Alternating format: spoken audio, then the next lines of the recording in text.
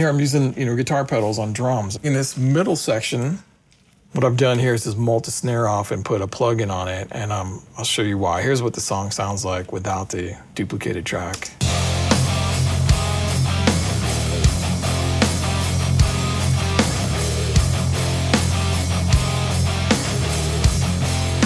Just kind of normal. So I've multed the snare off, turned it off everywhere in the song except in this section, and I've added, this is one of my favorite, this Tube Screamer emulation, and I love the spring, I love the delay in here, and let's hear what it sounds like by itself.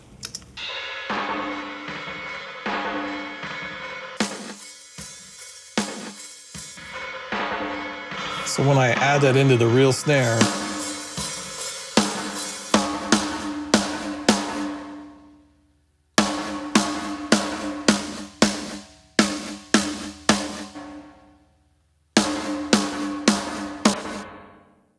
here's the cool thing about this plugin is you can reverse.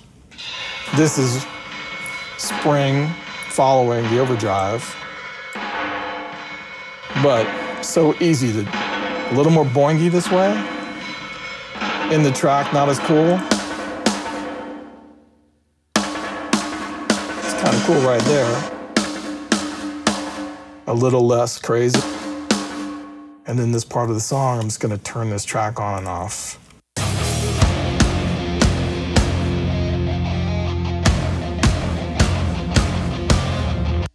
With it.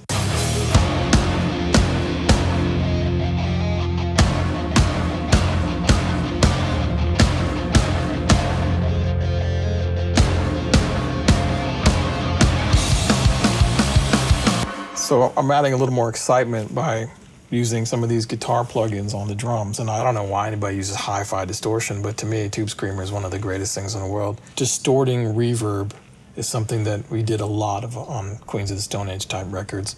These are some of my, I'll just play a different preset. This is usually my favorite one, is delay following overdrive.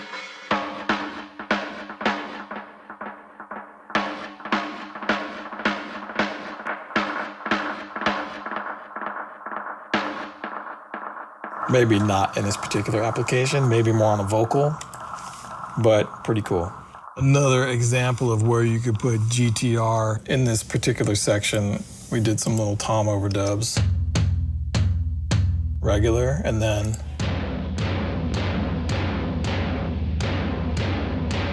that Tube Screamer and this little graphic after it. So the beauty of the graphic EQ, so easy to use.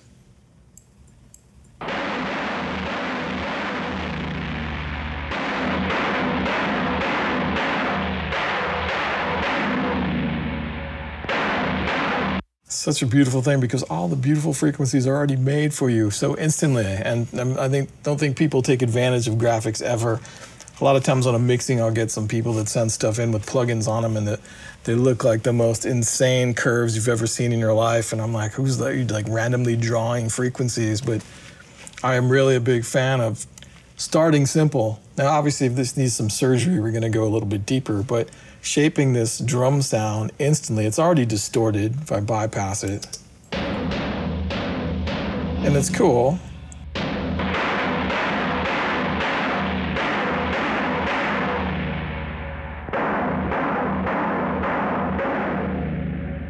You can mold it into whatever you want. No, we're doing it in solo, so that would never happen. We would do it in the track, and maybe we would do it against the cleaner toms.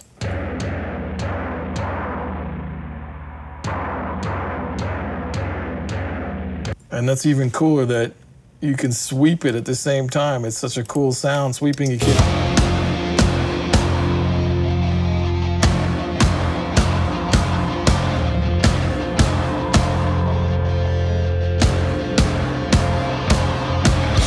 Those are the kind of sounds that I say this one's for the kids. This is for the person in the headphones where they go, what is that going on right there, you know? And they don't really know. And spending that extra 2 seconds it takes to maybe automate that or print it if you're doing it live, or even if you're reamping it and not using a plugin.